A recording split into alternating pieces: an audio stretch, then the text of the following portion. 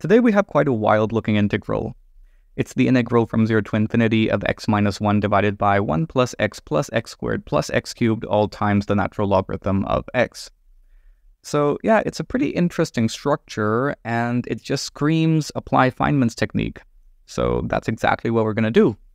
First, we define the integral function I of some parameter alpha, and we'll define it as the integral from 0 to infinity of x to the alpha minus 1 divided by 1 plus x squared plus x cubed all times log x dx.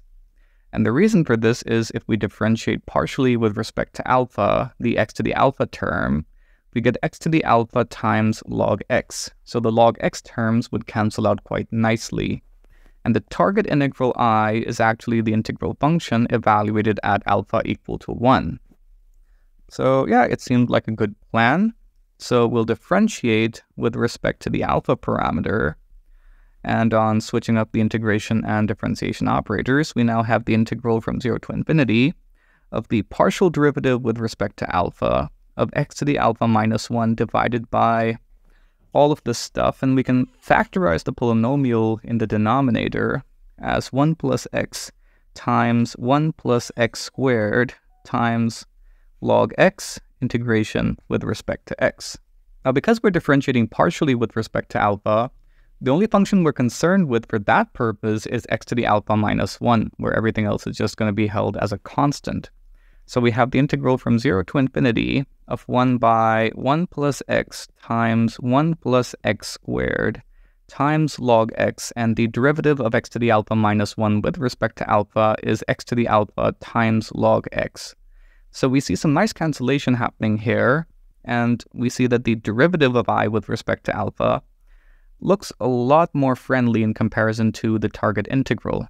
So we have x to the alpha upstairs, and we have 1 plus x times 1 plus x squared downstairs. And what we could use here is a partial fraction decomposition. So let me write this as the integral from 0 to infinity of x to the alpha times, let me see what would work here. We have 1 plus x down here and 1 plus x squared down here. So to get rid of the x squared terms, a 1 minus x term would work quite well here, because 1 plus x times 1 minus x would be 1 minus x squared. And I just need a 1 here with a plus sign in between. Yeah, that seems good to go, but wait. We'll need a factor of 1/2 to balance things out, because this way we'd get 2 in the numerator. Okay, everything's all good now. So we have 1/2 times the integral from 0 to infinity of x to the alpha divided by 1 plus x dx, plus the integral from 0 to infinity of x to the alpha divided by 1 plus x squared dx, minus the integral from 0 to infinity of x to the alpha plus 1 divided by 1 plus x squared dx. Now for the last two integrals here, I'm going to apply transformation, letting x squared equal t. This implies that x equals t to the 1/2, and this further implies that dx equals 1/2 times t to the negative 1/2 dt. So my two integrals now turn into 1/2 the integral from 0 to infinity of t to the alpha by 2 times t to the negative 1/2 divided by 1 plus t dt, minus 1/2 again times the integral from 0 to infinity of t to the alpha plus 1 by 2 times t to the negative 1/2 divided by 1 plus t. Okay, cool. So that means I have the derivative of I with respect to alpha equal to 1/2 times the integral from 0 to infinity. Wait, let me just expand this by multiplying out the 1/2. So I have 1/2 the integral from 0 to infinity of x to the alpha divided by 1 plus x dx, and plus 1/4 now the integral from 0 to infinity. And because t and x are just dummy variables, I can rename all the t's back to x. And I have x to the alpha minus 1 by 2 divided by 1 plus x dx minus 1/4 of the integral from 0 to infinity. And here I would have x to the alpha by 2 divided by 1 plus x dx. Now to invoke what's probably my favorite trick. It's the reflection formula for the gamma function. The integral from 0 to infinity of x to the s minus 1 divided by 1 plus x dx is the integral form for Euler's wonderful reflection formula. So this means it's equal to gamma s times gamma 1 minus s, and this of course gives us pi times the cosecant of pi times s. So this implies that the derivative of I with respect to alpha is pi by 2 times the cosecant of what exactly here? S minus 1 equals alpha. So that means s equals alpha plus 1. So we have pi alpha plus pi. Then we have pi by 4 times what exactly? The cosecant of the value of s minus 1 here is alpha by 2 minus 1 by 2. Meaning that s should be alpha by 2 plus 1 by 2. We have pi alpha by 2 plus pi by 2 then. And finally, we have negative pi by 4 times the cosecant of pi alpha by 2 plus pi. Okay, now to deal with all these phase shifts, we have pi by 2 times a cosecant being phase shifted by pi means I would have the negative of the cosecant. Okay, cool. So I have negative cosecant pi alpha plus pi by 4 times now the secant, and that's going to be, a plus sign, secant of pi alpha by 2 minus pi by 4 times, again, a plus sign here. And wait, did I get this right? Yeah, it's all right. And plus sign now, pi times cosecant of pi alpha by 2. So finally, we have the derivative of I with respect to alpha completely in terms of the alpha parameter. And now we need to recover the integral function by integrating with respect to alpha. So on the left-hand side, I have I of alpha. And on the right, first up, I have this antiderivative sorts out to 1/2 times the logarithm of cosecant pi alpha minus cotangent pi alpha plus pi by 2. The factor of pi is needed for the antiderivative. We still have 1 by 2 times log secant pi alpha by 2 plus tangent pi alpha by 2. Then we have plus 1/2 again, natural log cosecant pi alpha by 2 minus cotangent pi alpha by 2. Okay, so we have quite a few logarithms that we can now combine. We factor out 1/2, combine the logs, and that means we have in the numerator the secant of pi alpha by 2 plus the tangent of pi alpha by 2, and this is going to be multiplied by the cosecant of pi alpha by 2. You know what, get rid of the parentheses here. They just make everything look a lot more clunky than necessary. So I have secant pi alpha by 2 plus tangent pi alpha by 2 times cosecant pi alpha by 2 minus cotangent pi alpha by 2, and all of this is going to be divided by the cosecant of pi alpha minus the cotangent of pi alpha, and don't forget the constant of integration that we now have to determine. And for that, we're going to have to recall what exactly the integral function was. Okay, so this is how the integral function was defined. And a useful case here looks like alpha being equal to 0, but looking at the equation in white tells us that directly plugging in alpha equal to 0 is not a good idea. But we could work with a limit.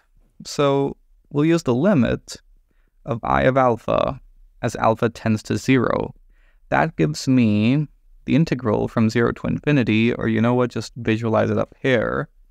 This thing, as alpha approaches 0, approaches 1, which means in the numerator, I'm going to have 1 minus 1, and the whole thing is going to crash down to 0. So the limit of I of alpha as alpha tends to 0 is 0, and I want to apply the limit to the equation in white. But I should probably simplify the trigonometric mess in the natural logarithm first. So that's exactly what I'm going to do. Let me just zoom out a bit here. Yeah, just decrease the size, and there we go. So I have I of alpha being equal to 1/2 the logarithm of a lot of stuff. I have the secant plus the tangent. So expanding the secant and the tangent gives me 1 plus sine of pi alpha by 2 divided by the cosine of pi alpha by 2. And I have the cosecant minus the cotangent, so that would be 1 minus the cosine of pi alpha by 2 divided by the sine of pi alpha by 2. And the sine times the cosine thing looks promising.